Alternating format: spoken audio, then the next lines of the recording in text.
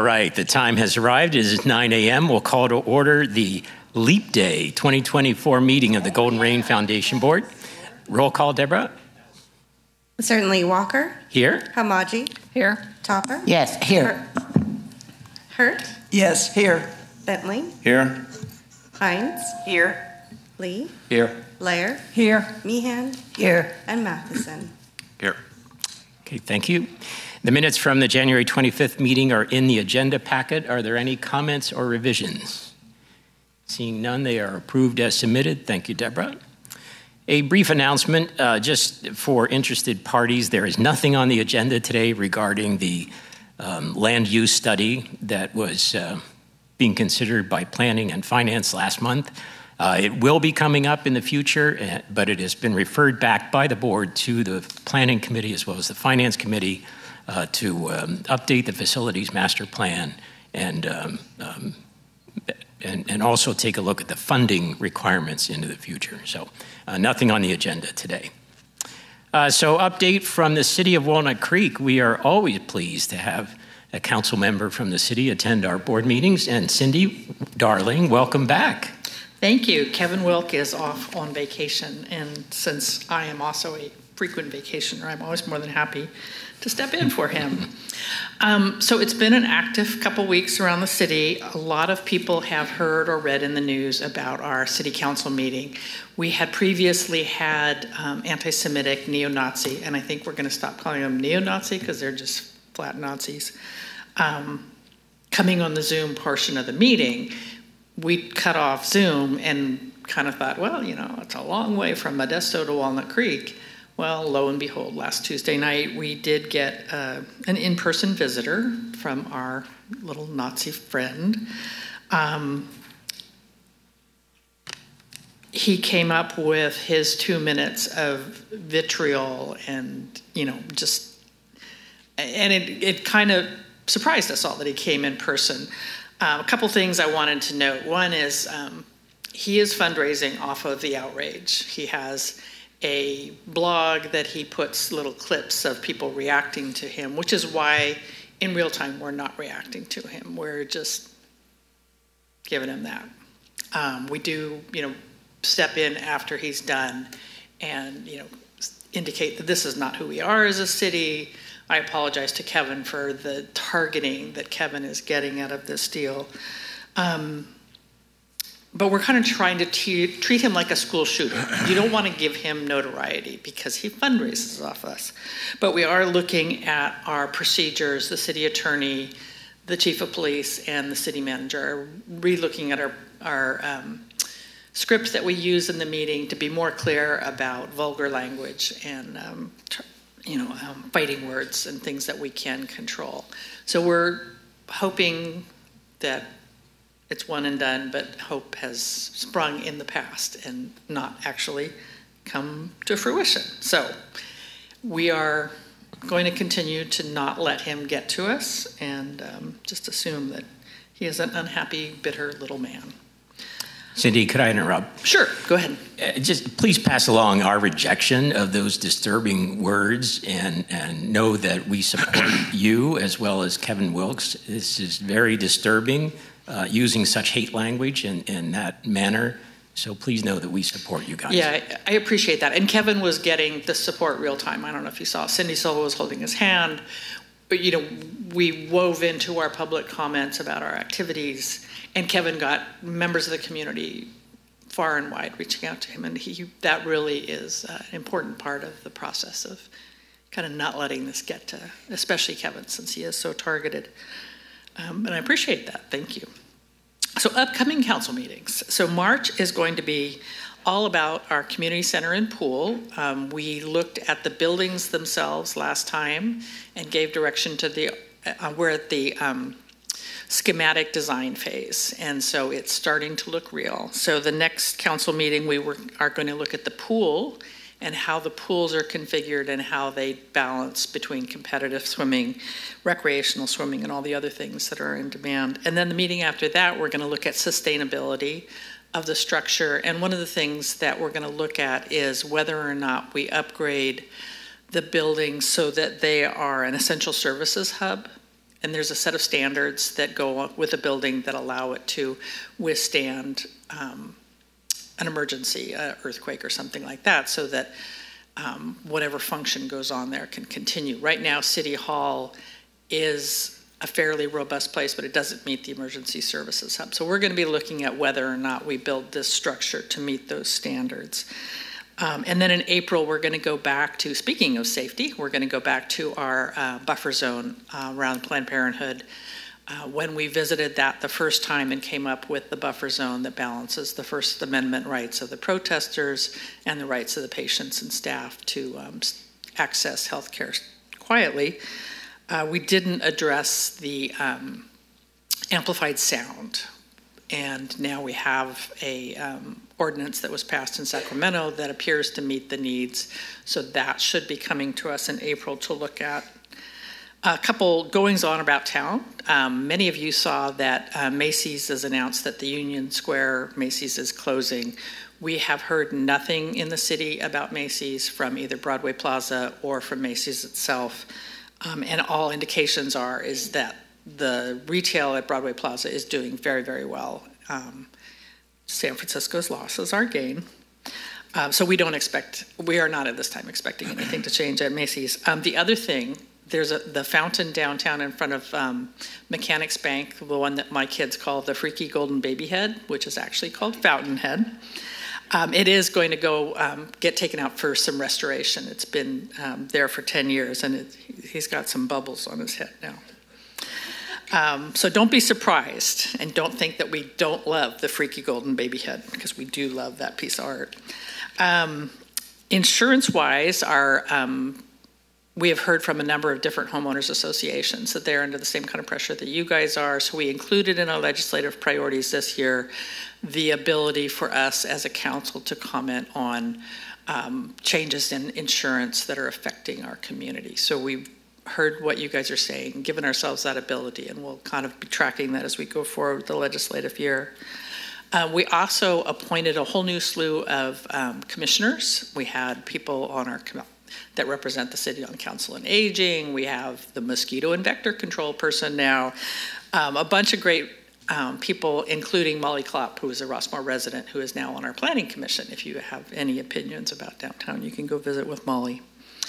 And then lastly, I wanted to close on a happy note, because I started with our little Nazi friend, and that's not a happy thing. But at a recent event at the Lesher Theater, we had a medical emergency in the audience, and our staff has a whole emergency protocol. They kicked in, put the protocol in place, got a couple audience members with medical training to step in, and began the CPR process. They asked the audience to remain in their seats until the matter was resolved, and the audience members were golden about that.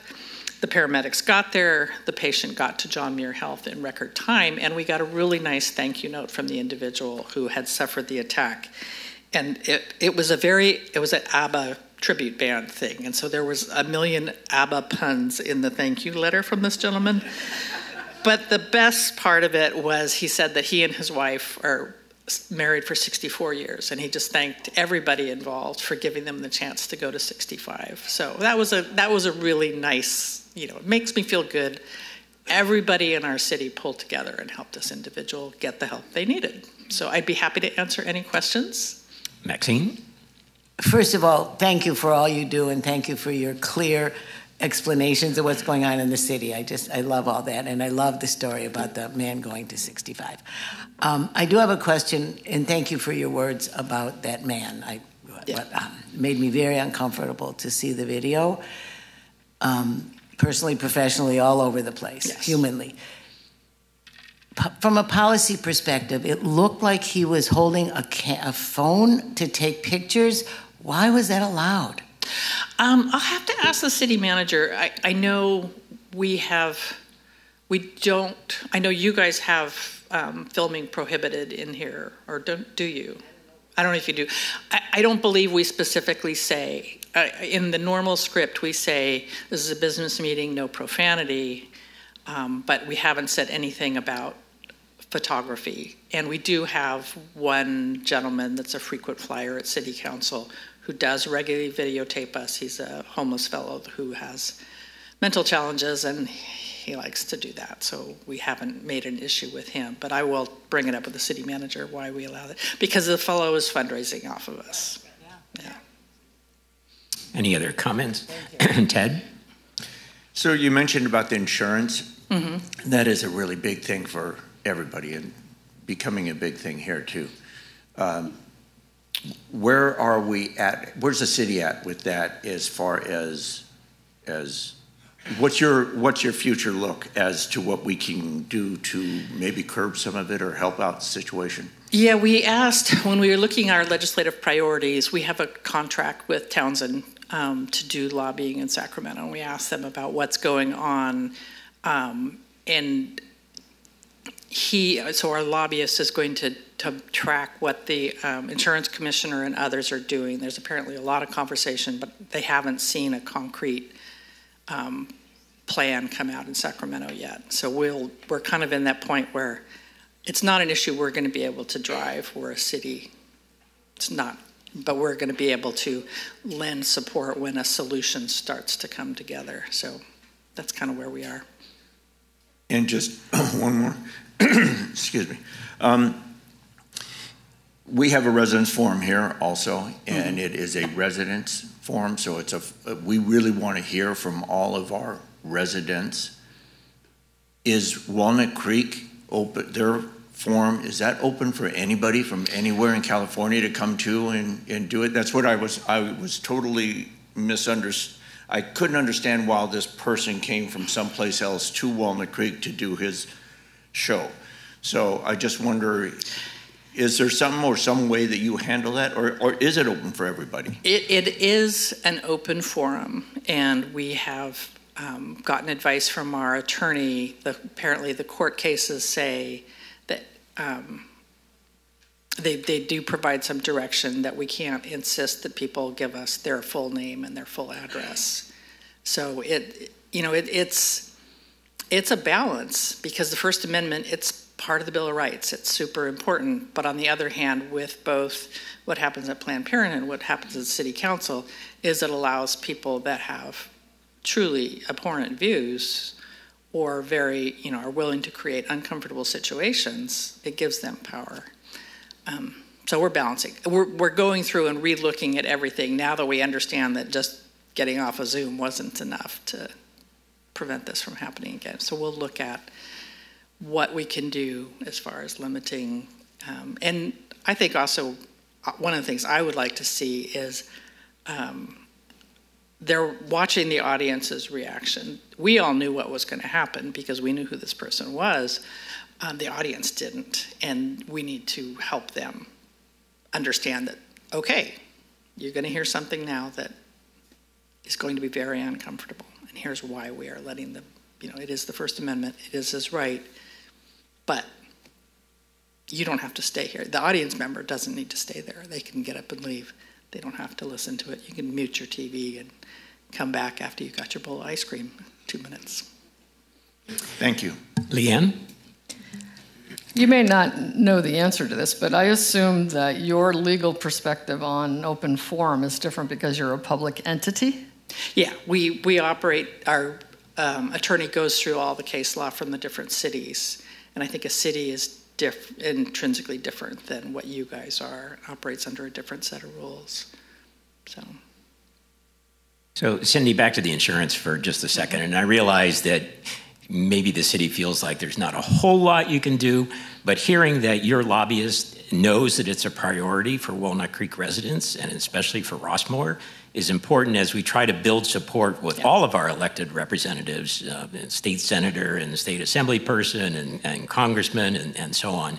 So we really appreciate you taking that to that legislative committee and making that a priority. Thank you. Well, and one of the other things that happened is we heard from a number of other HOAs. I think the Keys is having the same problem. You are not alone in this challenge. We realize that. It doesn't make it feel any better, but yeah. No, it doesn't make anyone feel, if it makes you feel better, I had to ask my insurance agent, it's like, why didn't I get my liability renewal? And he goes, oh, didn't I tell you? So it's everybody. Hey, one more thing, Cindy, we continually hear complaints from residents as well as from staff members here about the length of time that it takes for permits to be approved through the city. Is there any initiative to speed that process up or make it more efficient? Yeah, one of our 5 priorities is economic development, and a subset of that economic development priority is working on the permitting process. And so based on the last update we got, they are trying to make it so that you can apply more easily online. We are trying to help the individual city departments, because there are different city departments. There's planning, there's engineering, and permitting. We're helping them work better as a team, and we're looking at a couple other ways to make permitting easier. We recognize how difficult it can be. It is something I get calls from regularly from people, friends and neighbors saying, hey. So we recognize that it's a problem, and we're working on it. It's a whole combination of things that need to happen. Yeah, because we don't really want to refer all the complaints we get about the Tice Valley pool roof that's being held up by the city of Walnut Creek. So whatever you can do would be greatly appreciated. We will make sure that everything happens as quickly as it can. Thank you, appreciate it. And Ted? Just one more question. We didn't talk, or you didn't mention anything about our police situation, where we at with staffing and stuff. Around Rossmore, we have the speed meters, and right underneath the speed meters, it says patrolled by Walnut Creek Police or something to that effect. But we don't see much of that going on. And on the speed readers, I think that people try to, they're using it either to check their speedometer to see how high it'll go, or because at a certain point it says we cannot even record your car anymore, please slow down. You know, the sign changes and it becomes your mother and starts scolding you. I would like it if the sign would say slow down Ted. You know, it would be great if it could identify me and say that. Not that I do that. I'm just saying it would be interesting if we could do that. But anyway, I'm not trying to make a joke about it. It is serious. When I walk around, I see cars on Golden Rain. That one doesn't have a slow down one. It marks the speed, and it's many times cars are doing well over 40 miles an hour going down that street. And I was just wondering, when are we going to see some presence here and them taking care of that situation? Yeah, I will pass it along to Chief Knox. We are actively working to make sure that we get our police staffing up, and then he is prioritizing different areas as things happen. I know downtown was a huge priority during Christmas. I had to tell the chief one time I went downtown, I think I saw four separate police vehicles in about 20 minutes. So that was where they all were in December. But I will pass it on to the chief. I think the other thing that we are looking at as a city is the pedestrian safety and how to help control speed in neighborhoods. And we're looking at a number of different things. We're in what the traffic engineers call the plastic phase right now, because if you narrow the perception of a road, it will make people slow down. And so there's some places in our neighborhoods where we now have, especially around sidewalks, where we have plastic pylons that narrow the road, and it creates a mental, like, oh, I should pay attention, because we're all herd animals and we just think of that. So that's one of the other things that we can look at is, I know some of your roads around here are those classic, really wide boulevards that we all built thinking that was really a fun thing to build back in the 70s, and makes people go really fast. So there's two different ways to approach it, and we'll keep our eye on it. And I'll talk to the chief about patrol. All right. Cindy, thank you very much. All right, thank you guys. Keep up the good work. Thanks. Next up, we have financial reports. Mary Hurt, Treasurer, and Amanda Davis, Controller. Thank you, Mr. President. At the end of January, revenue is over budget by $94,000. Year-to-date January this favorable balance is due for increases in golf, media, recreation, and other revenue. Personal training in the other revenue category was the main reason for the favorable results. It was $12,000 over budget. As well, expenses are under budget by $195,000 due to favorable expense variances in wages, professional services and supplies, utilities, respectively. Oops. There's a net positive variance, there's a net positive budget variance at the end of January, revenue less expenses of $289,000 for year-to-date January. And now, Amanda, can you give us greater details? Sure. Good morning, everyone. Let's see if I can get this to advance.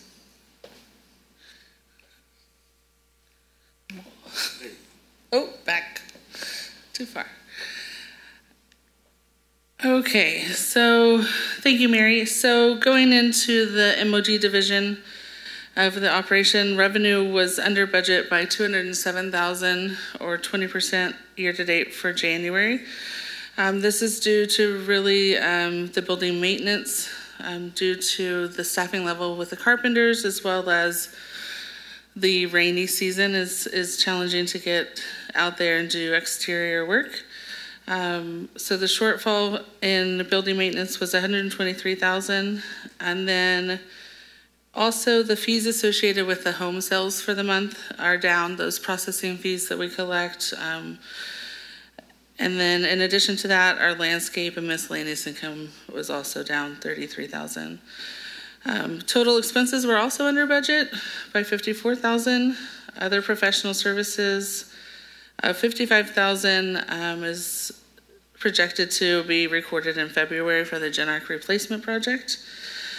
And then, so year-to-date expenses for MOD, $1 million exceeded year-to-date revenues of $830,000 for a deficit of $205 year-to-date in January.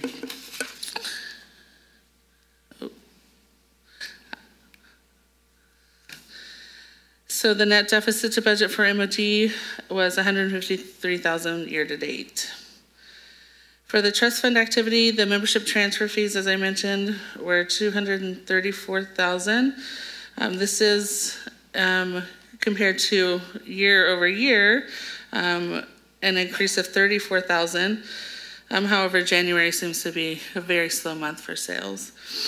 So the total fund additions for year-to-date in January were $657,000, and then the expenditures, which would be capital expenses and any capital machinery and equipment, were $361,000, making the surplus for the trust fund of $295,000. I keep pushing the wrong button. There we go. So total cash overall is at $15.6 million at the end of January, which is comprised of 4.8 in the GRF, 10.1 million in the trust fund, and 670,000 in the MOD.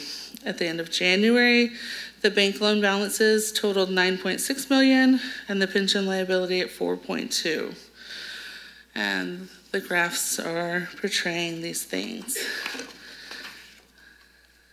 And any questions for Amanda?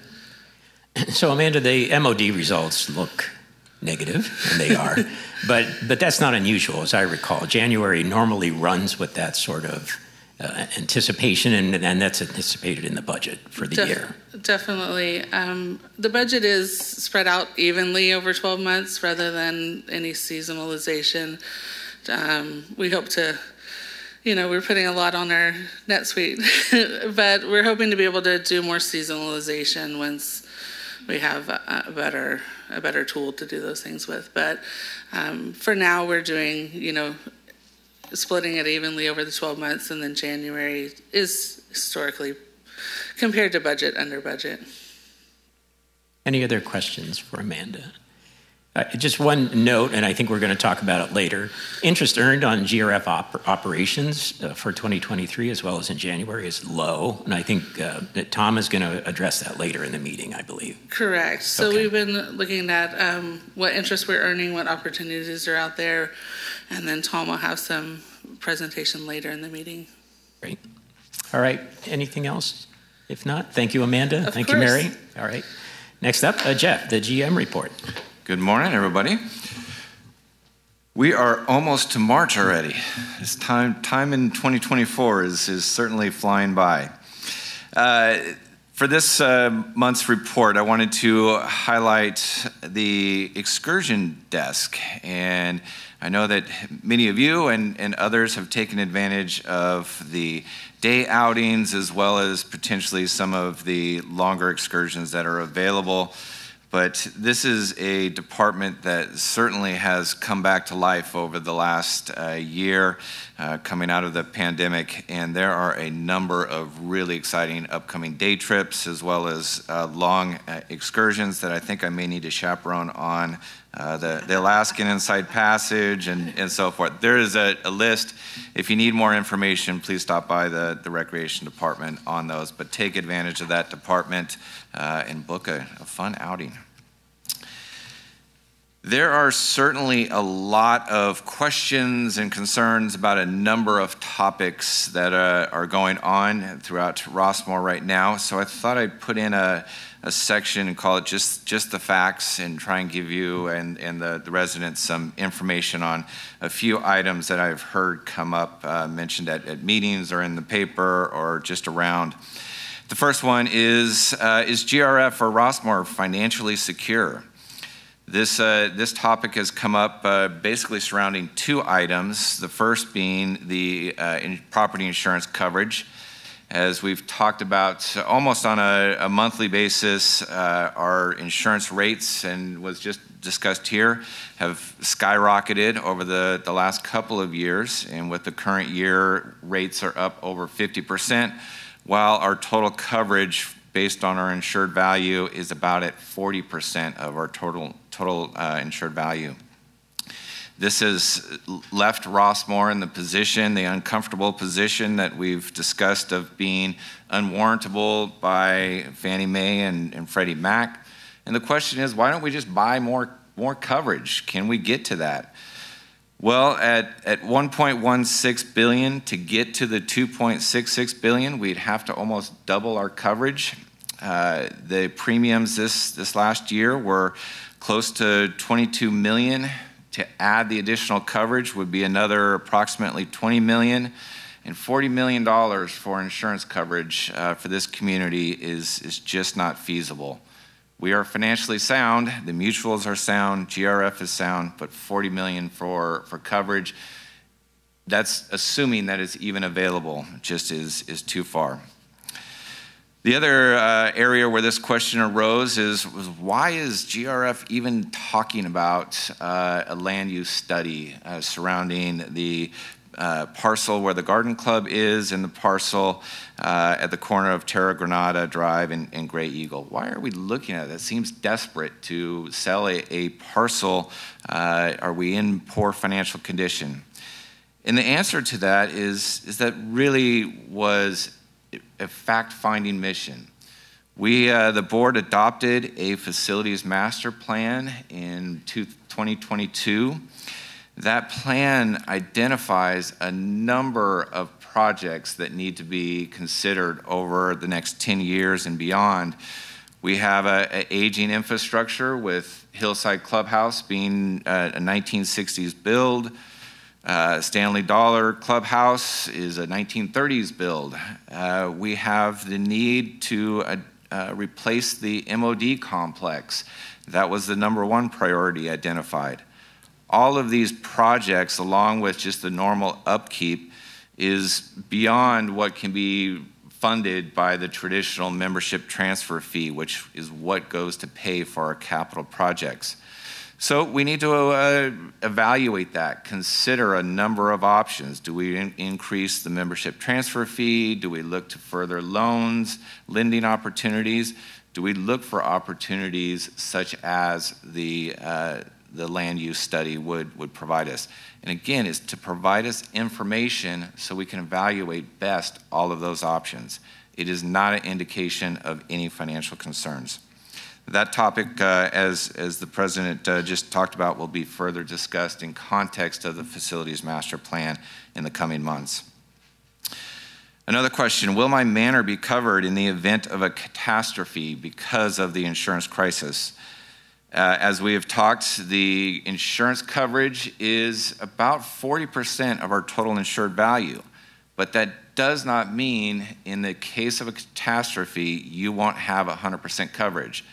The way our policy works is provides 100% replacement value, walls-in coverage in the event of a loss up to our insurance coverage maximum of $1.16 billion. That is pretty much targeted with a 1 in 10,000 year loss event. So we have significant coverage that will provide 100% replacement value up to that insurance limit. It would take a major, major catastrophe for us not to have 100% replacement value. The next question, can I get a reverse mortgage for my manor? Many residents use reverse mortgages for a number of things, and the concern now is that that may be hindered by our being classified as unwarrantable by Fannie Mae and Freddie Mac. Certainly there is an impact. Many lenders are working through this. The realty market is working through this. If you are interested in a reverse mortgage, please do continue to talk to your financial advisors, your lending institutions. There may be options out there, but it is something that is an ongoing crisis that we just heard from the city. We are working on it. There was an article in the paper yesterday about it. Encourage you to make your voices heard on that issue. It will take some legislative action to start to get some momentum. Another question, is GRF controlling free speech by amending the demonstration policy? Many of you know that the the policy committee has been discussing the demonstration policy over the last few months and will continue to do so. Again, as we just heard from the city, that was a perfect example of why this topic is even before the policy committee. As a private community, Rossmore does have the ability to set boundaries on what is considered acceptable demonstrations, what is acceptable to be published in the paper, what is acceptable to be placed on GRF property walls. Mutuals are all independent. They need to set their own policies. But this is your home. This is where you come every day. It is different than public property. It is different than a public city council meeting. We do have some ability to consider what is acceptable. So that discussion will be ongoing. It is certainly a delicate topic and one that the policy committee is taking careful consideration as they debate that. When will the pool roof at Tice Creek Fitness Center be fixed? This is actually a project that was funded back in 2022, and I do share your frustration over why this hasn't been completed yet. First, we got caught up in a supply chain issue. This project involves replacing about 40 motors that control all of the roof structure. It is a retractable roof in several places. It is also a project that replaces all of the panels. This type of building requires that every so many years. That was constructed originally, I believe, in 2007, so it is kind of past that time frame. Once we received the motors, about a year after the order was placed, the panels were delivered. They are on site, ready to go. We got caught up in a debate over the permit. We thought this would be a pretty simple roof replacement over-the-counter permit. It has turned out not to be such. So we are working with the city to get that resolved, and hopefully that will be scheduled in the near future. We are mindful of the timing of scheduling. We want to keep the facility open as much as possible, so we will be announcing that work in the coming months. When will the heater be replaced at Tice Creek for the lap pool there? This is, again, a project that is taking longer than we certainly would like, and we know that you certainly would like to see it happen. Pool parts and pool components are one of the things that are probably the most frustrating to maintain and replace. This pool heater that went down is a high efficiency unit. It is within its expected useful life still, but is beyond its warranty. Our initial effort was to have it inspected, have it repaired, and go about our way. Unfortunately, after the diagnostic, it was determined that the heater, the repairs would cost more than the replacement, so the decision was made to replace it. These heaters actually come from, I believe it's Tennessee. It takes 4 to 6 weeks to get it trucked here, so we're a little bit at the mercy of the timing of that. We anticipate it will be back in service sometime around mid to end of March. Another one that's an interesting one that has come up quite frequently, and one that I've heard from actually our drivers being discussed on the bus system, and that is the bus system going away? Are we ending the bus service? And certainly the bus system is one that has been impacted probably the most coming out of the pandemic in terms of the delivery service, in terms of staffing levels, and in terms of people being ready to use the system and comfortable using the system. I can assure you that the bus service is a vital service. It is fully funded in the 2024 operating budget. We are going to be doing a service level study on the bus system with the effort to maximize the service based on our current budgeted resources, and that should be something rolling out probably this summer, but the bus system is not going away. Why are so many employees leaving? We've had quite a turnover rate this last few months in a few key areas of resident services, whether that is recreation, where we had vacancies with the rec manager, the senior position for community services. We've now had some turnover with the fitness center, with fitness staff, and the management positions there, and some other key components. And that certainly impacts our ability to deliver services. Coming out of the pandemic, we had a significant turnover concern where we had up to about 24 vacancies at one point. Today, we're at around 6. So things have improved. We do have a new director or senior director of resident services that I'm going to introduce here shortly. We do have an offer out and expect a new recreation manager very soon. We are just starting to advertise for a new a fitness and aquatics manager and supervisor. We're recruiting for fitness trainers. So things are looking up, but we're just in a different area coming out of the pandemic in terms of how the employee base and the market is responding. How come I can't reserve a room through the recreation department? This is one that impacts clubs, mutuals, residents, and other organizations. So the clubhouse rooms and amenities are certainly for the enjoyment of Rossmore clubs, organizations, mutuals, and residents.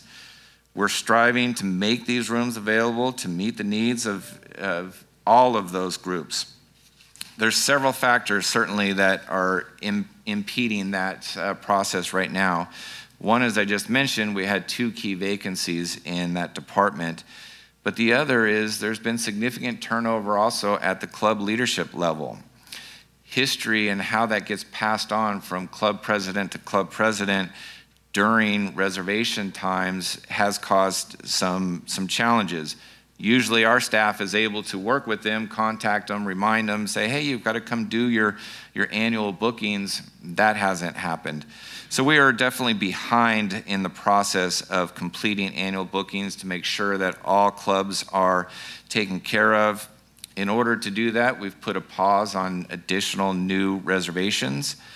We are completing that process here in the near future, and then we'll be able to start taking reservations again. This whole process, though, has highlighted some issues that certainly Ann has been evaluating.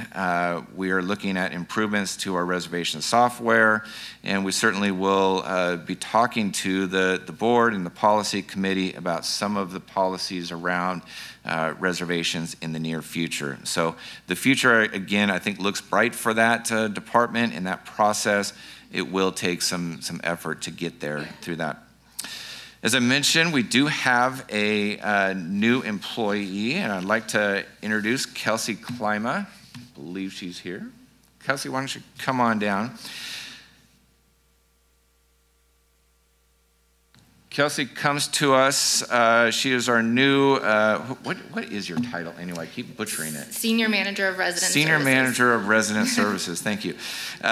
Which oversees a number of the community services departments, including bus transportation, recreation, custodial, fitness, and aquatics, and works directly under Ann Matola. Kelsey comes to us with experience from a city background. She did work with Ann in San Bruno, but most recently comes to us from the city of Vacaville and has extensive experience, especially in reservations, which we just talked about, which we look forward to tapping her expertise in. But you want to introduce yourself a little bit? Yeah. My name is Kelsey Klima. I've been in recreation for 15 years, most recently with Vacaville and with the city of San Bruno and a couple other cities. I'm really excited to be here. I've been here about 2 weeks now, and I'm really enjoying myself, and I'm excited to bring what I know to the staff, as well as really learn from them, coming from a different area of recreation. And I'm really excited. I'm having a lot of fun so far. Thanks, Kelsey. Welcome, Kelsey. Thank you. That's it. Thank you, Jeff. Are there any questions that Jeff did not answer? I'm sure there are more. Let's move on to Residents Forum. Maxine Topper and Deborah. Go ahead, Deborah.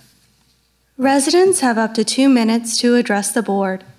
The board does not directly answer questions posed by speakers during the Residents Forum, but it does hear the viewpoints and ideas presented, and members do consider them as they act during the meeting. Speakers must conduct themselves with proper decorum consistent with community standards that would not be offensive to a reasonable person, as determined at the sole discretion of the GRF board. Participants may not engage in personal attacks, threats of any kind, or any other disruptive behavior. Speakers violating these rules may be expelled from the meeting and precluded from speaking at future meetings, as determined by the board. In-person forum instructions. Complete the Residents Forum slip and then give your slip to the board secretary. Copies of handouts or notes should also be given to the board secretary. Zoom forum instructions. If you wish to address the board, use the raise hand feature or press *9 if connecting via phone audio only. Residents are welcome to type their comment in the Q&A chat feature located on the control panel of Zoom at the start of the meeting and up until the start of the Residents Forum. Please wait your turn, and once unmuted, state your full name and Rossmore address. Once the Residents Forum has begun, additional resident comments will not be considered. Okay, thank you. Our first speaker is Barbara Whiteman. Good morning and thank you. My name is Barbara Whiteman, and I am the president of the... Your name, your address. 1601 Oakmont Drive, number 1. Excuse me. And I'm the president of the Garden Club. I'm here again to register the Garden Club's opposition to GRF's plan to potentially sell off its valuable asset. You as a board are here to act in our best interests, and I'm not sure how that lines up with erasing the years of hard work and investment of Rossmore residents. I really don't think it does. And you as a board have the power to stop all ideas about putting the garden property on the auction block. Why have you not already done this? And you as a board must know that in spite of Jeff Matheson's words of reassurance that members will have a new garden, you can't replace what has taken years to create. And yes, we know that the way real estate deals work, a condition of sale might be that the developer or the purchaser be responsible for moving us, saving GRF the expense and the headache. But tell me this, tell all of us this. How are they going to move or replace Bruce's 15-year-old peach tree, or Vicky's 10-year-old persimmon tree, or any of the other 119 mature fruit trees that are just now beginning to bud out? You can't, because it's not feasible. Those irreplaceable trees will be cut down and hauled away. You have 30 seconds. Leaving nothing but scars. You must know your decision to go forward with this land use study is creating great distress. You know you can relieve that stress by stopping the study before it has begun and before the $20,000 has been spent. Please, I am asking on behalf of 217 Garden Club members for you to make the right decision. Not to just table the decision, but to reverse it. Thank you.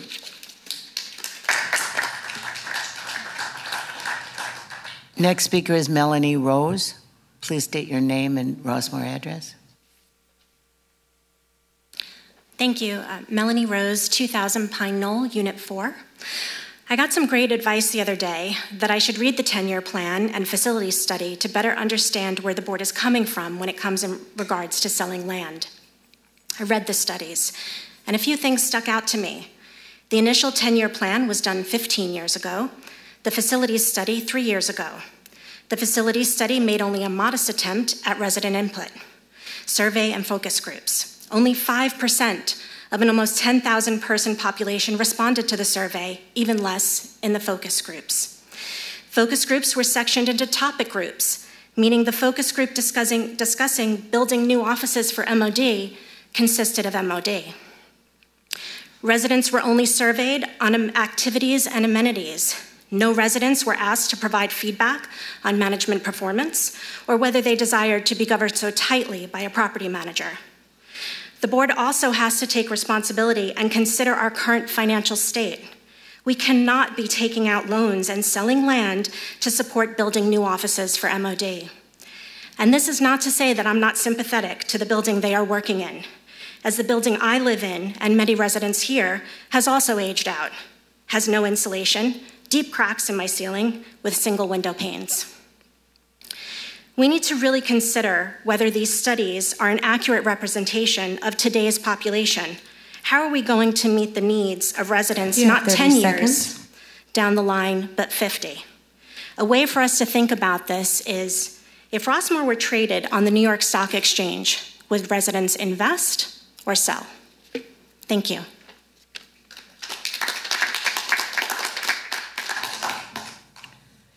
Next speaker is Fran Gibson.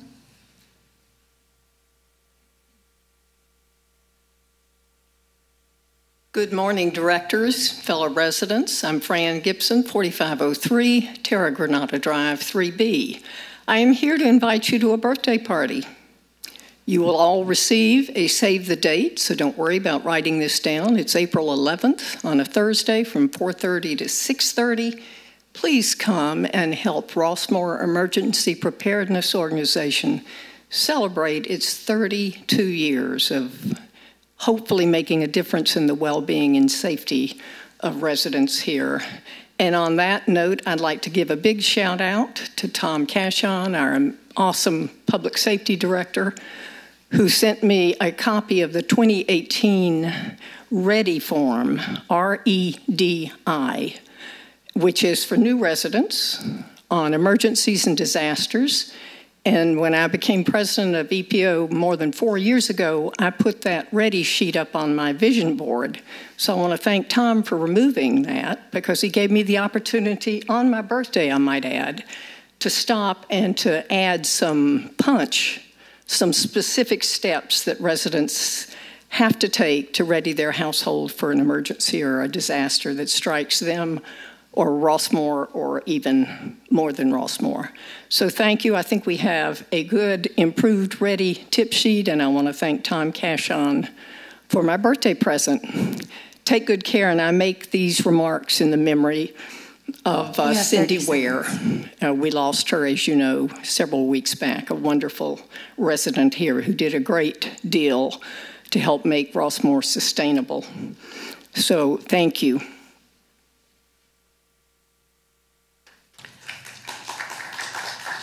Next speaker is Ann Foreman.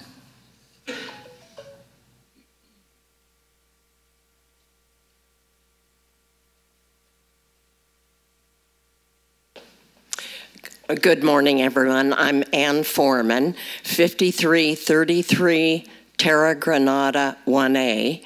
And I'm going to change a little bit what I was going to say because I really appreciate, Jeff, your overview on finances because, of course, I live on Terra Granada and I'm terrified of the idea of building on that beautiful hillside there. But I've been thinking about the finances, and I so appreciate, Jeff, that you say GRF finances are in okay shape now. It's only the future that we need to worry about. And I'm thinking about this venue. I've never liked this venue of the GRF board where we get up for 2 minutes and I feel like we're kind of blasting at you and we don't get feedback, and then we sit out here and you talk and we don't get to talk back and forth. So I have a suggestion. Would you put on a town hall event at the event center that's just GRF finances for the future, what you need for the future, get all residents involved and have it back and forth, so we get lots of questions and answers. Because people are really upset right now. And I think we can head this off if we handle the venue in a different way and really get more information to everybody. Thank you. Next speaker is Linda Fletcher.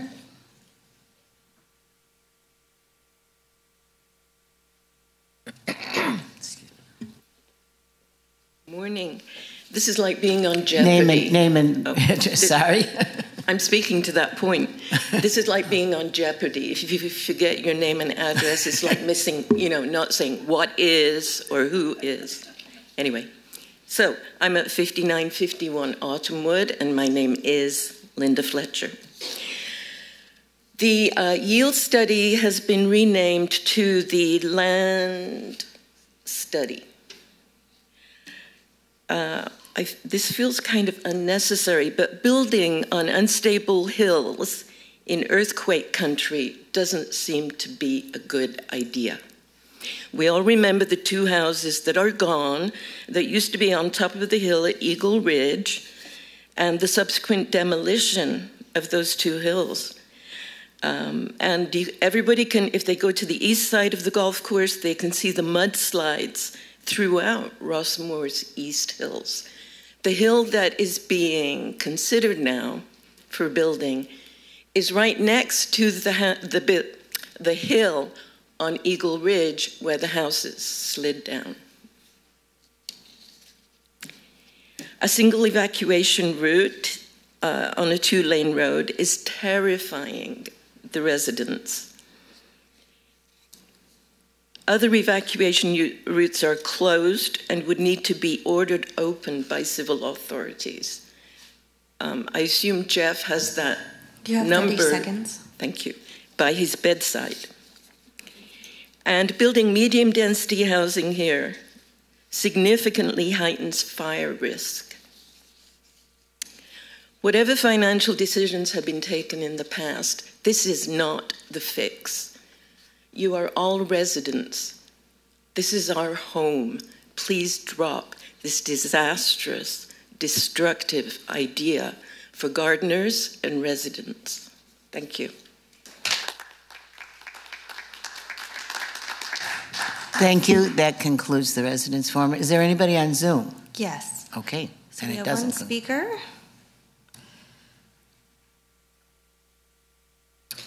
I am unmuting handle name Marianne Clark. Can you please state your full name and Rossmore address? Marianne Clark, 1780 Stanley Dollar Drive. I'm wondering if the following proposals are in the master plan. I am disturbed, as are many residents, about the proposal to disrupt, remove, and relocate the Rossmore Garden Club. This group has created a congenial community, and the move to sell their land to a developer is abhorrent. The proposal to create a new mutual is another affront to residents. I moved here in 2009 and was assured by my real estate agent that Rossmore had been built out. Many residents have repeated this claim. Residents feel they have been lied to by real estate agents. Some speak of a class action lawsuit. We are on a slippery slope when the GRF board starts selling off our land and invites development because they need the money. Greedy real estate developers and architectural firms stand to receive a tidy sum to develop Rossmore. They are hired to perform a feasibility study which serves themselves, not Rossmore residents. We need to stop this practice and start relying on resident committees to study these issues. We have a stake more than anyone else in what happens here, and we have the expertise and experience to determine how our money should be spent. Stop the development. We can't afford it. If the GRF board thinks that selling off our land to developers and scratching the backs of architectural firms is wise, we need to look more closely at how they are managing our funds. For a start, maybe the pickleball court needs to be postponed until we can afford it. Maybe the water management idea needs to be taken off the table. Our coupons are going up and it seems like spending is out of control. Many residents feel there is reckless development in Rossmore. There is insufficient funding. And I feel the 2-minute limit is disrespectful to residents. Thank you. That is time.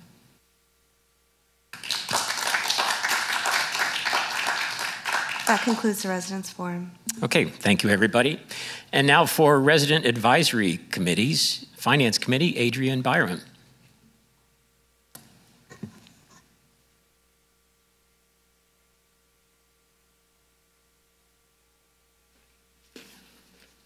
Good morning, everybody. Our meeting on Tuesday was fairly short, fairly straightforward. There were not a great number of things addressed there. One of the issues about the shortfall in MOD revenues because of building maintenance, I believe you are going to be addressing that in your executive session, and I urge you to do whatever it takes to get more carpenters on board. We have to solve that problem. A motion was made and seconded to recommend approval to the GRF board for the emergency expense not to exceed $35,000 with for replacing certain valves for this area of Rossmore. There was a question raised about whether that should be a capital expense or an operating expense, and I assume we will get that resolved. And then there was considerable discussion around the way we're investing our funds, the millions of dollars that are held in cash. And I know Tom has been doing considerable amount of work on that, and I think that work obviously needs to continue. We don't have a recommendation at this point, however. Any questions? Any questions for Adrian? All right, thank you, Adrian. Okay, appreciate it. thank you. And next is discussion of that investment of cash balances, and I believe Tom Hand is available. Yes, I am. Hi, Tom. I'm here. Hi, how are you all doing today? To answer the question on whether to capitalize or immediately expense the valves, the valve replacement on the water mains, and following up with our CPA, that's considered an operating expense because those valves don't extend the life of the infrastructure itself. It's more of a maintenance item, one-time type expense. So we will be expensing that based upon the discussion I had with our CPA. Is there any questions on that? No, thanks for doing that, Tom. Okay, great. Gerald, if you could bring up the slide, the bank matrix. There we go. I don't know if you can see that small print there, but I'll go through a couple lines on this. The way the bank account works is you have to understand a couple terms, and then it's kind of a complicated sweep account that happens for various reasons. So I'll talk slowly, and if anyone has any questions about a topic I'm on, please ask it then, so we can make sure people are clear. Just to define what a sweep account is. The sweep account is a bank or brokerage account that automatically transfers amounts that exceed a certain level into a higher interest-bearing investment option at the close of each business day. So what that means is the clearinghouse, the federal clearinghouse, would clear all the checks, all the wires, all the ACHs, and then you're left with your cash balance after everything is cleared, and that would sweep to an account that gets interest, or swept to account that does something specifically that the company organization wants. Commonly, the excess cash is swept into a bank interest-bearing account or a money market fund. Another thing to mention is if you look at the notes section, which is on the far right, there's some references to what's called PEG accounts. You'll see on the first line item, there's 750,000. The line going down, there's 250. What that means is these accounts were set up to hold that amount of money in those accounts to cover anything that's clearing or wasn't, for some reason it was missed, and you want to have money in there in case the sweep takes everything out. So what we've done yesterday after discussions on Tuesday with the Finance Committee is we've analyzed these accounts and we've lowered the PEG amounts. There's 4 accounts that have PEG amounts associated with them, which totaled $2 million. So in talking with our banker and with our folks here on how much we really need to have in these accounts, we've reduced that by 1.4 million. So we're only going to have 650,000 in a PEG amount on these various accounts. And then we'll continue to monitor that. If we can make those lower, we will. And what that means is we'll have more cash to go to the sweep accounts to get interest. In discussions with Dwight and other members of committees and things, and the Finance Committee, it appears that we weren't getting enough interest income. So I did a deep dive with all of our accounts, thus this matrix. We had 3 checking accounts that, unbeknownst to me, they weren't gaining interest overnight. So as soon as we found out that, we do some manual transfers of funds to make sure these funds go to an interest-bearing account. And we will, we're working with several people. We're going to have some follow-up discussions with Harry Singh, Dan Ring, and Mary Hurt to further go through our accounts and analyze what's the best way to do sweep accounts. Also on this chart, if you look in the middle far right, you have something called Mechanics 1, Mechanics 2, Mechanics 3. This represents 3 different investments on longer term, high interest rates. So we'll be analyzing and making recommendations to the Finance Committee as to how much more of our excess cash do we want to put in longer term commitments and make a longer return. So just to kind of explain how these sweeps work, I'll go through one example or 2 examples, probably the first 2 lines there. So the first line is we have a bank account for Mechanics Banks for GRF. It's a checking account, accounts payable. The bank account number is star 5820. And so what this means is this was sweeping into a bank account in the next column that didn't have interest associated with it. So what that sweep did is it did fund, or it did apply to FDIC insurance to make sure that these monies were insured overnight.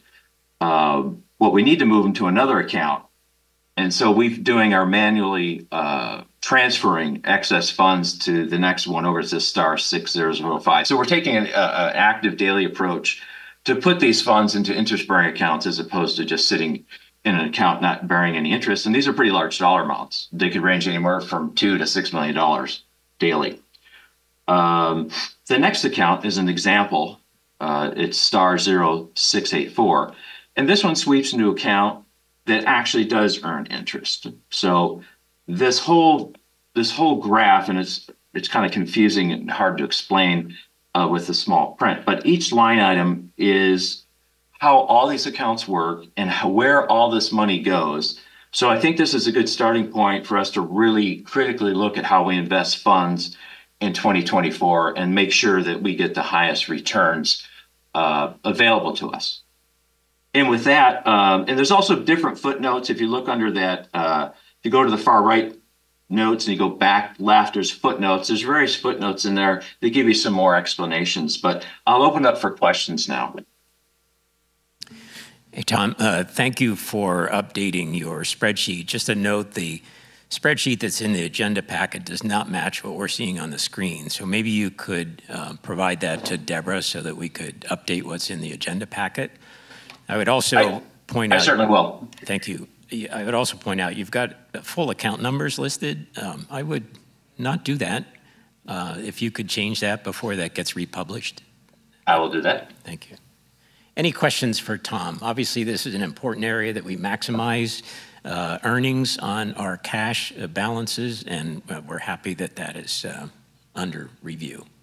Any other questions? I don't see any. Tom, thank you very much. If anyone has any follow-up questions, feel free to call me or email me, or if you have suggestions, more than happy to receive those as well. Thank you.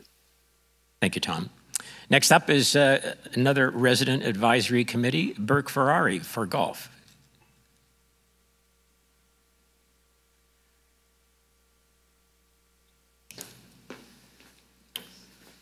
Good morning. Thank you. Two things. First, the membership. We had a very nice increase last month.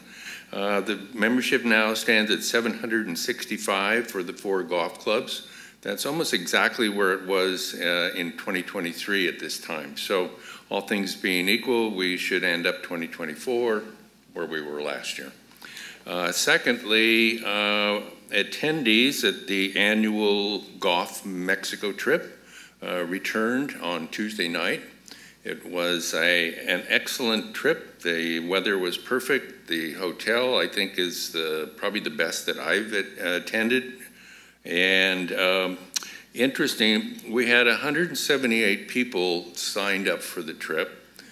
66 of those were non-golfers.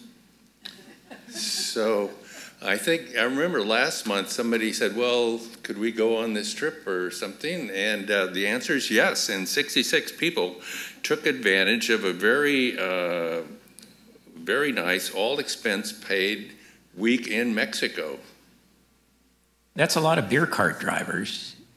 I guess you need designated drivers on the golf course.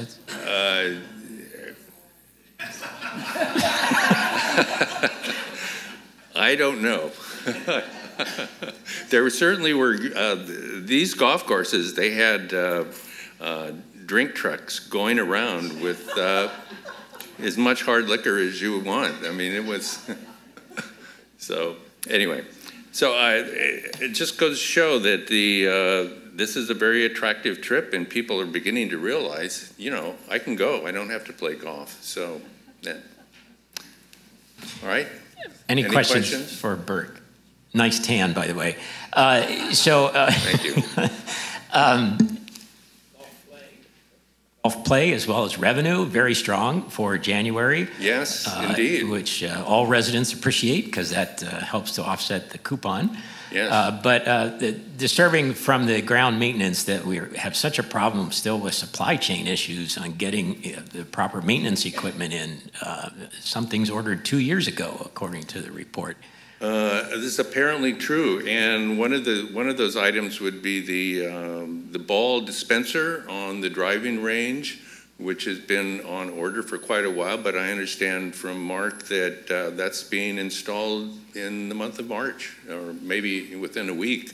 So it takes time, but these things eventually happen. Terrific. Thank you. All right. Thank you.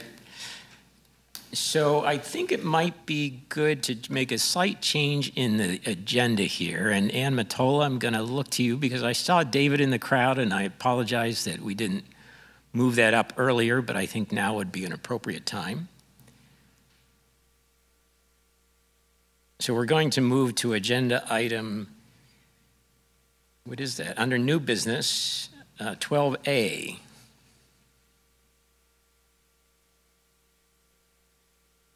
It looks like it's on. It is. Okay. Good morning. So we're very pleased to have with us today Dave Massington and Donna Bazzi from ELS Architecture, and they're going to present an update on the space study of the medical center. As you recall, ELS began working on this study back in September when you authorized the contract to move this project forward. And so as you look at this, just to be reminded, because we did review this at planning, this isn't a final plan. It's just a way to take a look at the services we want to relocate, see what could fit there.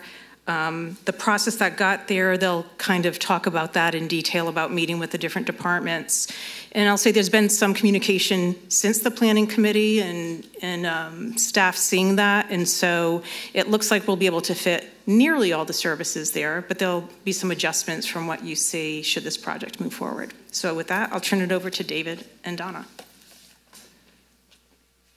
Thank you, Ann, and thank you to the board for giving us some time to discuss this. So as you know, we've been working the past few months to see how we could turn the 1220 Rossmore Parkway building into a Rossmore City Hall that would move all of the MOD, or most of the MOD functions, as well as other functions that are administrative, into one place so that all residents have a common area to go to. The way that we've looked at this really has been from the view of the user. We interviewed all of the different user groups to find out how many offices and how many cubicles and how much management and community space that they needed. And then we went back and we did space plans that we'll show you today on how all of that fits into the building. Before we get into that, a couple of comments about the building. It is an older building. It does have some needed repairs that would include probably new windows, a new roof, new HVAC equipment, and the GRF is currently in the process of having the slab tested because half of it is underpinned and half of it is not. Walnut Creek is famously on many acres of expansive soil, so without the underpinning, the slab may be showing some movement. All that said, the building is a wood frame building built in the 70s. It's a shear wall wood frame building, which means that there are long interior walls that contribute to the structure in the event of an earthquake. We have tried to preserve those as much as we can to reduce the overall future cost of the work. We did do a study to see if we just cleared all those out, what would that mean? And it didn't really result in anything, frankly, that was any better than where we were maintaining those shear walls as much as we could. As you know, the building has 3 floors. It has a very small upper floor or mezzanine floor, and then it has a fairly large basement with a room that opens out onto a patio. We have not in this study included an elevator. Again, just considerate of costs, but an elevator improvement would probably cost you about $500,000, and it would allow you to free up that additional space for future use and expansion. I think the most telling part of this process is that we were able to fit everything into the building, but we did not have any additional space.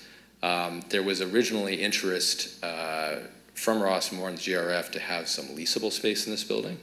I think that's still potential if we decide not to move all of these different groups over to this building. We have some thoughts about what might be easiest in that respect.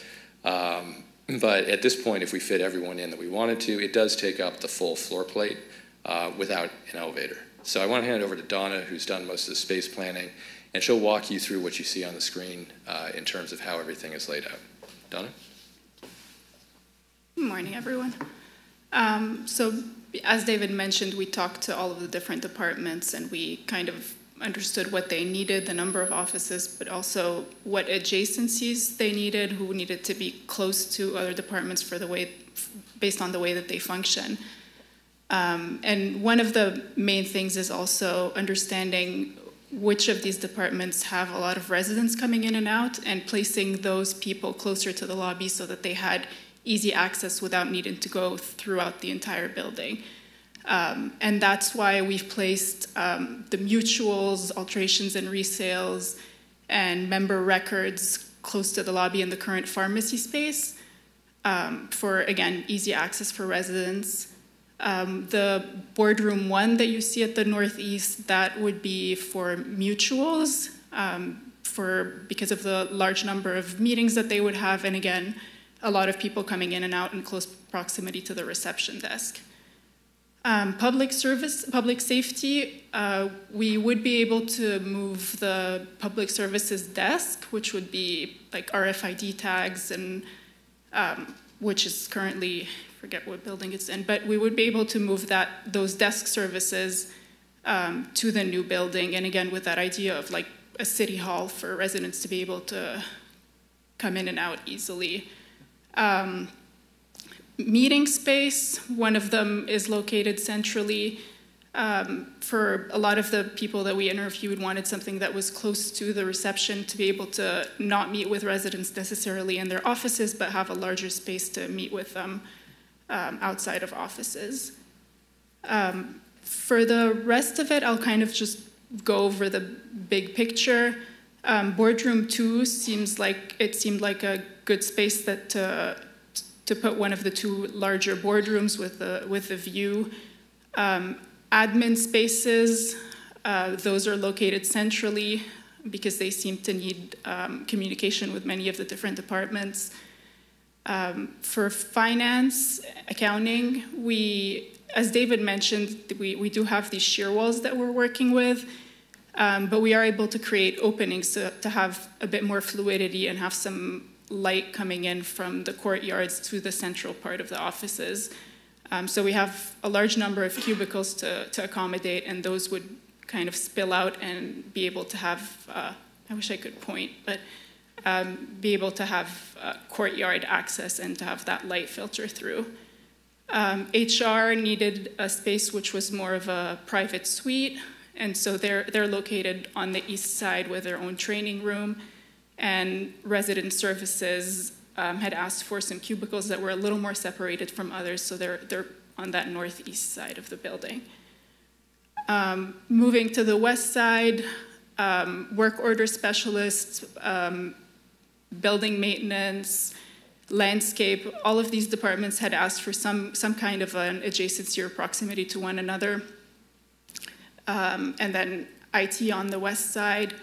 News takes up quite a bit of space, and their location was determined by the news warehouse. They wanted a warehouse that was 3 times the size of their current one, and there is access through double doors to a large space on that west side where we've placed it. I think that's kind of the big picture. If you had any questions about anything specific.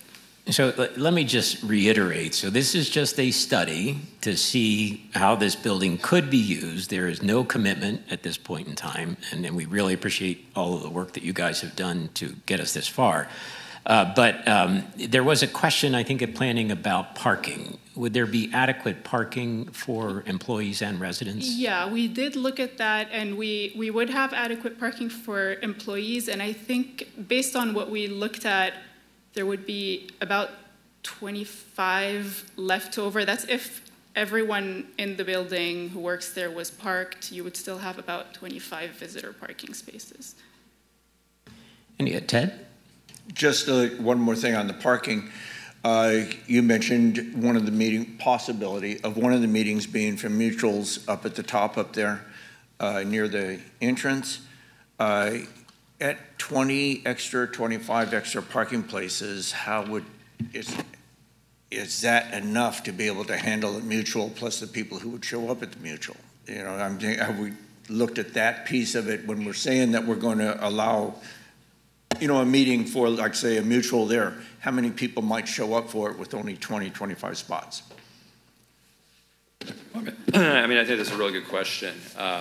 The way that we're seeing the parking is that if it's fully occupied, there's maybe 93 to 95 people. You have 115 spaces available, but it's unlikely that everyone will actually be in the lot. So I think, you know, we need to understand how many cars you expect to see kind of on your largest size. But I think what you're asking is a really good question, because I think the reality is some of the larger mutuals do have quite a few people, and they're not going to carpool. And I think, you know, is this where those larger mutuals are going to hold their meetings, or does it happen fireside or another larger space on the campus? Yeah. I just want to make a comment on that because Vermuse is all the buzz. So when we were doing this exercise, what we wanted to do to see if we could add additional meeting space. So again, as we're organizing and figure out where different types of uses will have meeting space, we would throw this into the mix. But it's not as if every meeting that's a mutual meeting we're trying to fit there. Sometimes they'll have like smaller groups that need spaces, and so we would be mindful of the type of group and the occupancy that we put in there. So we put it as a placeholder right now because the idea is if we could set up a few meeting spaces similar to the current boardroom where it has all of the media intact, it's a really good setup for those types of meetings. We could kind of flip uses on it too. But the idea is it's that type of a space for kind of a smaller board type meeting. Mary? I have a question. Since initially we were thinking there would be space available to rent, okay, can you tell us after meeting with the departments whether the space they're requesting in this building exceeds what they currently have and by how much? That's a really good question. Generally, when we talked to various departments, some of them were a little small and some of them were too large. I mean, it kind of depended on department by department. I think, if we were to give everyone the space that they currently have now, there might be a little bit left over, but it's not a dramatic difference. Any other questions? Carol? Two, really.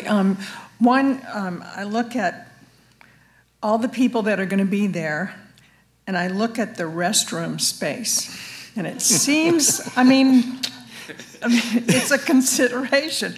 I don't know how many, when I see the two larger restrooms, I don't know how many stalls there are in there or anything like that, but it seems like it's not a lot for 95 people and guests. What do you think? Currently, what's in here would, I forget the exact number of stalls. I would have to look back at the plumbing count, but currently what's shown is what would be required by code based on the occupancy and the number of people. Could it be increased to have a little more flexibility? And it potentially could, but what we show currently is what would be required per code for the amount of people. There's always porta potties too, Carol, but go ahead. My second question, in terms of the news, I see the news has a lot of space. So it looks like the news would move out of its present location, but the TV studio would stay where it is. Would TV then take over what news has now? Or you didn't even look at that?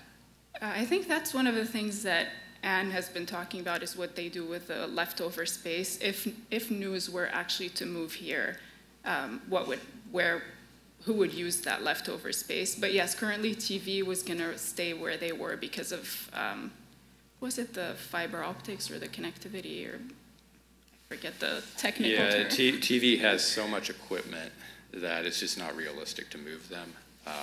What would happen to the news space would have to be studied later. News likes where they are. So, I think one potential is if news stays in that space that we're dedicating here in the Lavender would become potential leasable space. Maxine? Am I missing a lunchroom? Yeah, there's a lunchroom. I just didn't see it? Currently, it's on the smaller side. It's the kitchenette, which would be just a space where people are reheating their food, and then there's a smaller break room, which is on the I see south it. side. I'm sorry, I just missed it. We talked about in the last meeting potentially being able to use the room that's below the boardroom currently, which would be a decent size employee space, but we would have to figure out accessibility and whether we can, if we don't add an elevator to the building, whether or not we can have accessibility through the exterior path. And I also realize this is just a first draft of exactly. It's kind of just to generate all these questions. Yeah. And there's beautiful outside space with picnic tables as well. Cheryl? Yeah, a couple of questions. One is it would help me to recognize what other space is being freed up, to find out what exactly is freed up in Gateway, the news, up there on the MOD site. I would also note that the MOD site doesn't probably lend itself to other uses. So that's something to take into consideration. And I'm concerned about the notion that we might move a lot more of the meetings that we have here down to that site. The parking, I think, is a big concern. So that's. Any other questions? So Cheryl, you touch on a very important topic, and that is that when we're updating the facility master's plan over the next couple of months, is taking a look at, first of all, is this project even feasible? And secondly, if it is, what does it do to the other properties that become available? And what additional services or resident abilities do we have by doing that? So it's a bigger picture, long term, of what that means. So that's really important, and it's not going to be answered in 1 month. We're going to have a number of meetings to get there, and then that impacts the funding requirements and looking at what other facilities need updating. You know, go to the Dollar House when you go away. Go to the Hillside Pool locker rooms or the Hillside facility. So we have a lot of infrastructure issues that are long-term decisions, and this is a part of fact finding to make intelligent decisions going forward. Any other questions at this point? Thank you, guys. Really appreciate it, and sorry to keep you so long. No worries. Thanks so much for your time. All right, thank you. This is probably a good time for a 5-minute break. It is 10:26, so let's get back at 10:31.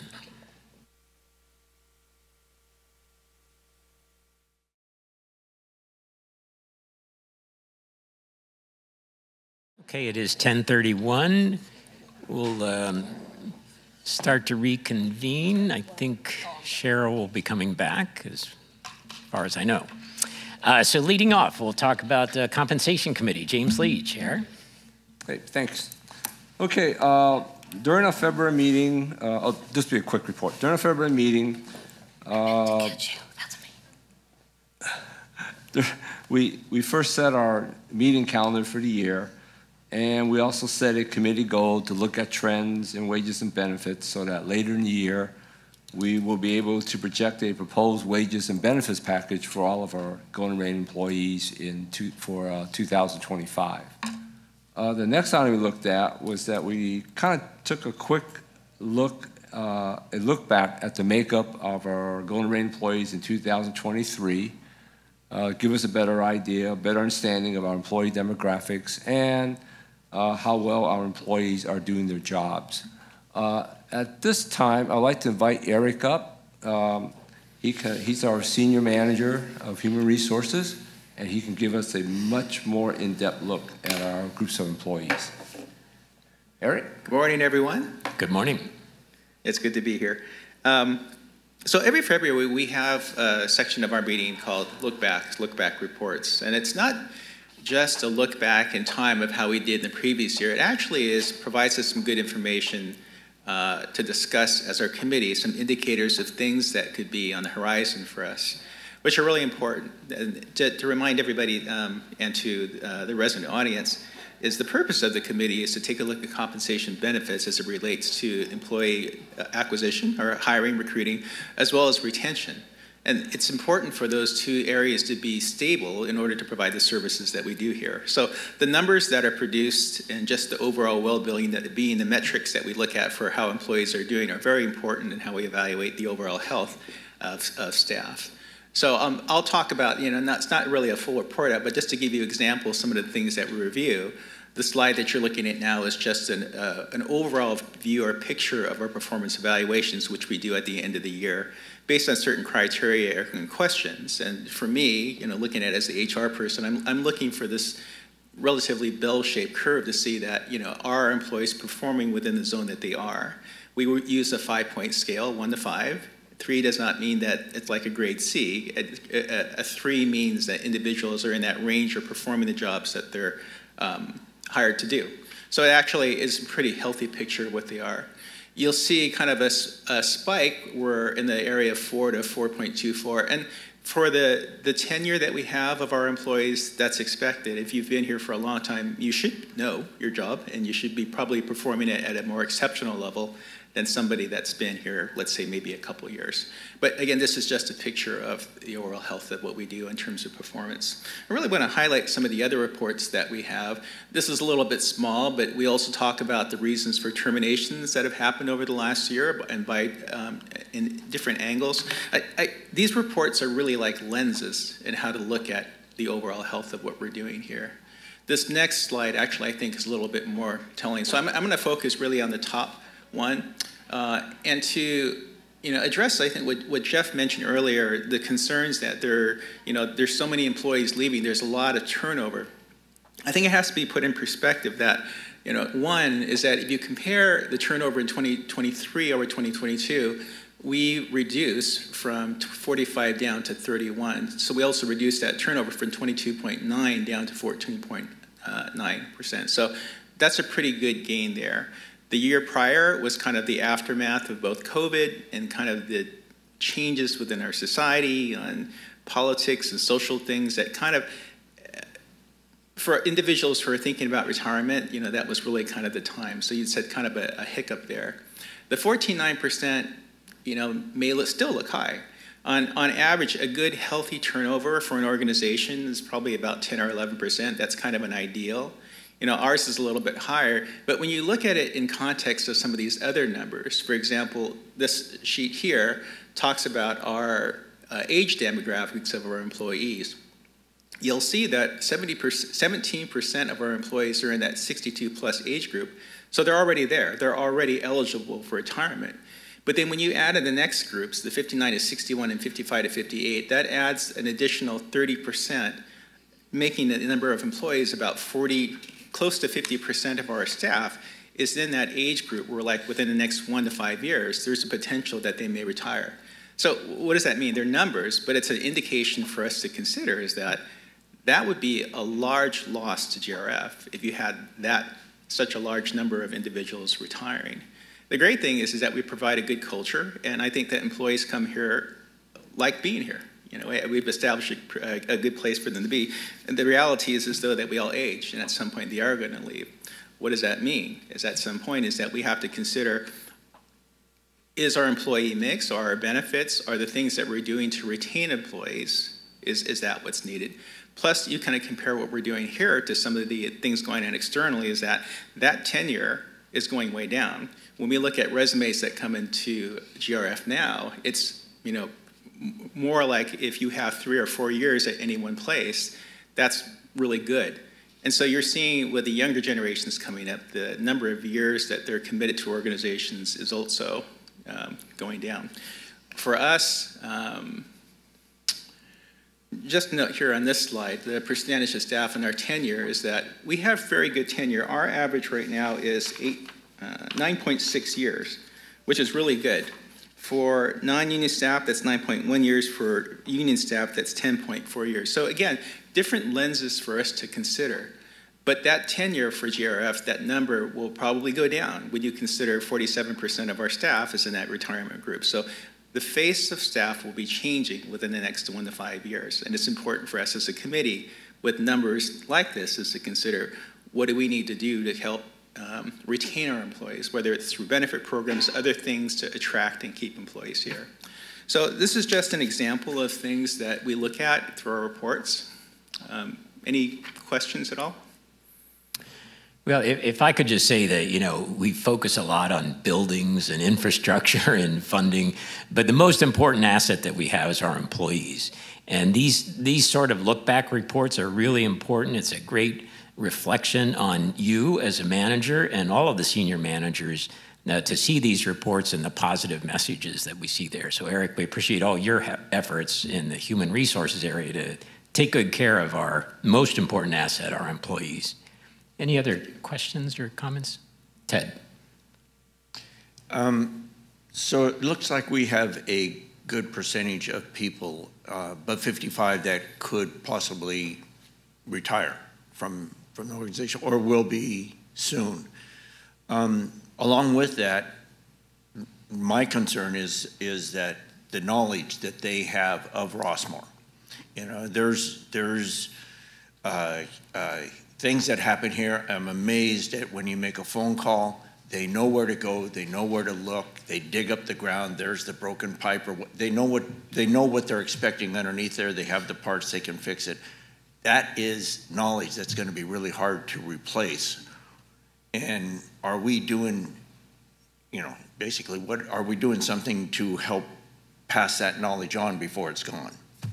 Yeah, you bring up a very good and serious point, is that because of the number of employees that we're expecting to leave in an institution of knowledge, it's not just about, okay, somebody leaves, you put out an ad, you look at resumes, and you plug somebody in. So our philosophy is we hire individuals in that have the capabilities to be able to fulfill the role that they have. It sounds great on the surface, but there's a transition time. There's a buildup whenever you have anybody come in. Even though they might have other similar industry experience, GRF is unique. They have to learn our culture, they have to learn our policies, our rules.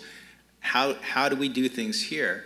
So, and if we staff according to what our service needs are, as if we were fully staffed, that takes time away from other employees to be able to help with that training and process. And so there are a lot of things that you brought up that's a concern to us, is that how do we staff appropriately, but how do we also train employees to be able to take over once others leave?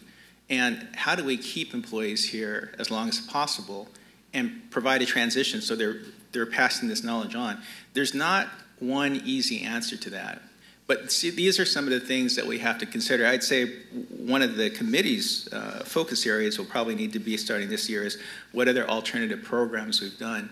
At our last meeting, I introduced what we did in terms of changing our benefits mix to kind of make it a little bit more competitive, given some other benefits and opportunities for employees to save, like with HSA accounts and things. But beyond your core traditional group health programs and things, when we talk about benefits for the workforce these days, it can take on other things, vacation, other perks. You hear about the ghouls that got offer lunches and things like that. And there are certain things that we can't do as an organization, but there are cost-effective things that I think we need to start taking a look at if we're serious about turnover and what the implications are, but also keeping our employees. Okay, great. Any other questions? Leanne? Talking about turnover, do you think most departments in Rossmore make a conscious effort to do some cross-training for those times when employees do leave, and then somebody knows something about that position that's been vacated? Do you see that? That's, again, one of those ideals. It's like, well, let's cross-train. But again, we do have not as many vacancies as Jeff reported now versus like a year ago. But we run, I hate to use the word lean, but it takes time away from others to be able to do those things. It has to be a very organized effort to be able to have some sort of a training program. And it is hard to find that time to be able to do that. It's like, on one hand, is that you have to do this in order for continuity, but it's another challenge is to be able to have that time to be able to put together a program to get individuals fully trained. So that's a work in progress. Anything else? James, anything else from the committee? All right, thank you, James. Thank you, Eric. Appreciate it. Next up is planning. Leanne? Yeah. At our last meeting, we had the presentation that you just saw from ELS. Very interesting. We were encouraged by what we saw. And like Dwight said, it's just a first step in analyzing our next moves. And it's just interesting to know that we possibly could get all those departments up there. And then we also met with Synergy. Synergy is the contractor we've hired to do the food and beverage analysis within Rossmore. We were very encouraged by the way they laid out their methodology. They're going to be with us for 6 months. And I know everyone in Rossmore is very interested in that topic. Everybody loves food and beverage. And I encourage residents to attend the planning committee meetings for the next 6 months to see what's happening with that study, what are the milestones, what have they discovered, as well as to have a voice. So I encourage you to attend planning committee meetings on the second Thursday of every month. They're held at 10:30 in the board meeting, and that's about it. Any questions for Leanne?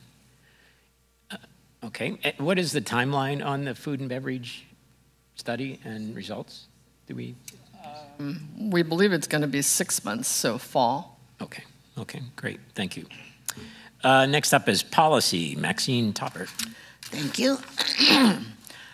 Committee continued the discussions on revisions to policy 103.5, demonstrations on GRF property, which, as Jeff highlighted, is a very sensitive and relevant issue that's not only affecting Rossmore, but the entire community, as Cindy talked about earlier.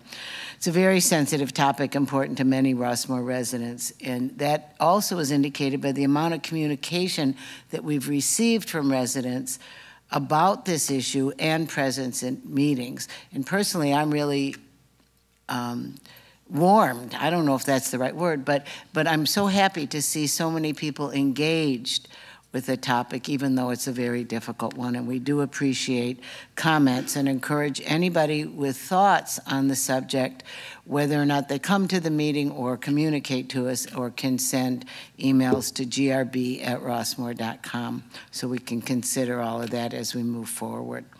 And the notes from the last meeting are published in the agenda, so if you want to have a little more detail about what was discussed at the meeting, you can look there. Committee will also, we will continue to review this issue at the next policy meeting, which is on March 11th at 1:30, I believe, as revisions continue to be made before submission to the board. We are looking at, our intention is to continue to develop a policy for the benefit and safety of all Rossmore residents. Okay, additional discussions were held regarding the renaming of Rossmore Trails for ease of use and simplification, and we thank Tom for all her, not Tom, John. Too many Johns, Toms, they all, yeah. And Ann's there. We have to get some people with, maybe Eric could hire some people with different names, so it makes this a little easier. Regarding the renaming of the Rossmore Trails for the ease and use of simplification. We also continue the discussion about clarification of wording for plaques on items donated by residents in honor of or in memory of others that have contributed so much to Rossmore. Additional notes are included in the agenda packet, and I hope many of you will join us at our next meeting. Okay, any questions for Maxine? All right, seeing none, we'll move on to some good work from the policy committee in regards to second reading of the procedures on elections. Deborah, is there anything you need to add to that, or? No, this is the second reading before the board, so if there are no further revisions or concerns sent back to policy, you will be making a motion today to approve as revised. Okay. Are there any comments or questions? Carol, I see you reaching. It's not a comment, but I'd like to make the motion. Okay, all right. I move that the board approve the revised procedure 103 elections as recommended by the policy committee. Okay, is there a second? I'll second. Mary Hurt has seconded. Any further discussion? Leanne? I just wondered, the policy puts specific dates in, there are specific dates in the policy. Should those dates be worded to apply to every year instead? For instance, second Thursday of a month, second Wednesday of March, whatever. Should it be more generic?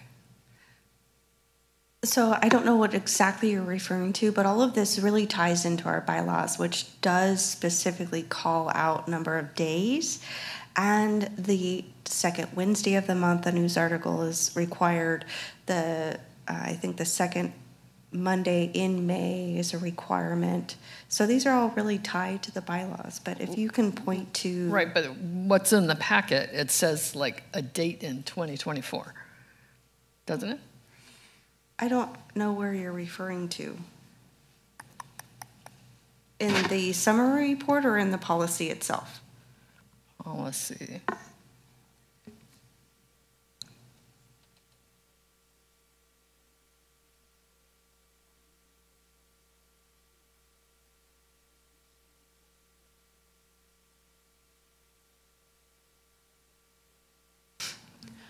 So page 11A, 7 and 8 says a typical schedule.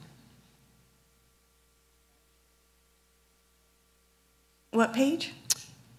11A8.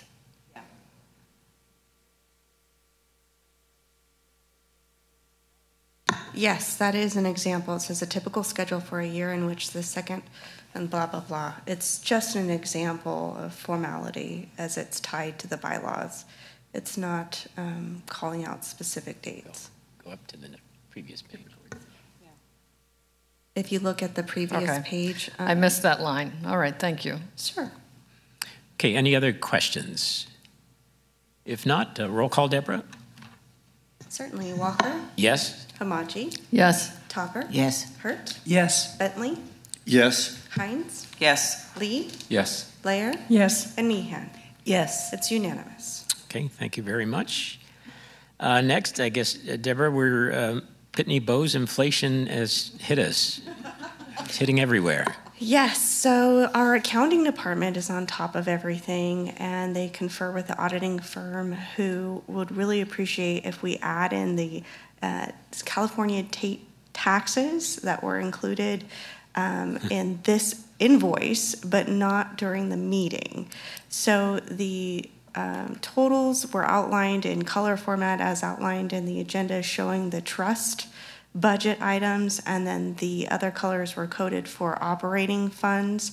So the total, I'm asking for the board to resend its prior motion made on December 7th to approve the mail machine for $13,500, and instead now authorize for the purchase of that machine to the trust estate fund for an amount of $16,153.43.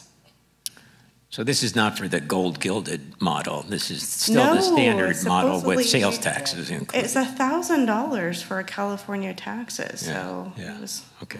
All right. Any questions about the mailing machine? Mary?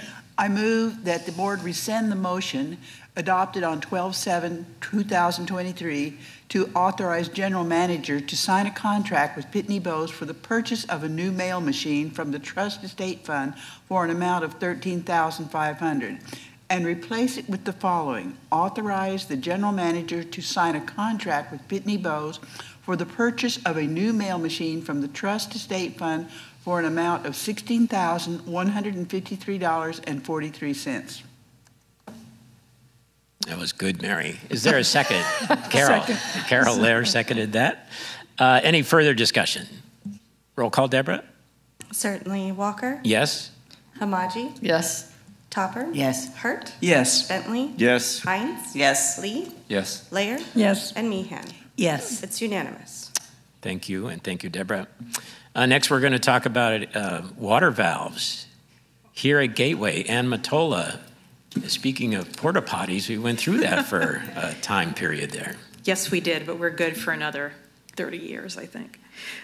So this item is approval of an emergency repair to 2 water main valves at Gateway that occurred in October. That's when the disruption occurred, and we had to do the repair in 2 phases due to supply chain. So we had a temporary fix in October and then fixed everything permanently in December. And so Martine Lemons is here. If you really wanted to know the technical in and outs of what exactly happened, he can speak to that infrastructure much better than I. But essentially the repairs were complete. Adrian spoke to the item going before the Finance Committee, and Tom was kind enough to confirm for today that it is an operating expense, and so we're looking for approval of that expense. Okay, any questions? By the way, and Martine, we love having you here, but it was initially thought to cost a lot more, as I recall, maybe $50,000, $60,000. So I was glad to see. Maybe I had a bad recall on that. So at any rate, any further discussion? Leanne? I'd like to make a motion. Okay. I move that we approve the emergency expense of not to exceed $35,000 from operating account to replace the 2 water main valves at Gateway. Is there, Second. okay. I'm on a second. Maxine, seconded. Thank you. Any further discussion? All right, roll call, Deborah? Certainly. Walker? Yes. Hamaji? Yes. Topper? Yes. Hurt? Yes. Bentley? Yes. Hines? Yes. Lee? Yes. Blair? Yes. And Meehan? Yes. It's unanimous. Okay, thank you. Thank you, Ann. Next up is Deborah. We need some election oversight because this is not going to be a rigged election. This will be. Certainly. So I'm asking the board to consider a new company called the Inspectors of Election. The previous year we had used a Bellwether, which provided a lovely service. However, this particular company was brought to my attention that had a dual option of in-paper and electronic, so online option for a little bit less than what Bellwether had offered. So it's a bonus. I think you get more for the buck per se, and we have references attached of the other organizations and communities who've used their services, and just a really good comprehensive background on who they are and their services. It's kind of a mom and pop shop of sorts, and I highly recommend them. So that's my recommendation. Any questions? James? Looking on page 12C3, it says Golden Rain Foundation, District A, full hybrid election service. This is not just paying for District A's election, right? We're paying for all the districts? Or am I misreading the header? Yes. So this is a sample. Oh, okay. So this is preemptive. So we haven't actually gone to ballot with any specific district yet. Okay. I'm thinking possibly A, since that has multiple candidates interested. But this is just a preemptive approval by the board. This is, just a draft in This is for the place. total cost of the election for all the districts if needed. So this, per district. Per Correct. district? Per district. Ah, so this So we costs... have budgeted $5,000 per district for Okay, I budget, got you. but I think this is $2,229. Okay, yeah, that's what I was wondering. It wasn't the total cost for everything, just per district. Okay, I got it. I'm okay. Okay, all right. Carol? I'd like to make a motion. Oh, okay. I move that we grant approval for the appointment of the Inspectors of Election, an election inspection company, to oversee the printing, mailing, and counting of ballots for the anticipated election of GRF directors, and that we authorize the general manager to execute a letter of understanding that delineates the scope of the services to be rendered. Okay, thank you. Is there a second? Mary Hurt is always eager. Any further discussion? I didn't do one. Roll call, Deborah? Certainly. Walker? Yes. Hamaji? Yes. Topper? Yes. Hurt? Yes. Bentley? Yes. Hines? Yes. Lee? Yes. Blair? Yes. And Meehan? Yes. It's unanimous. Thank you. So the next item, is one that I take a lot of pleasure in. I'm always heartened by residents stepping forward to volunteer and contribute to the welfare of our community. So the Aquatics and Fitness Committee, Harriet Crosby, resigned, and we thank her for her efforts and her assistance with that committee. But at this meeting, we're appointing Mike Charter as the new chair, effective immediately, with a term running through June of 2025. So we thank Mike for stepping forward, as well as all the volunteers on all of the resident advisory committees. So I don't believe that requires any motion. I get to be a dictator for one item. Announcements, there will not be a mid-month regular meeting of the board in March. The end of the month regular meeting of the board will be held Thursday, March 28th at 9 a.m. in this room. And at this point in time, we are going to recess into executive session. Thank you, everybody.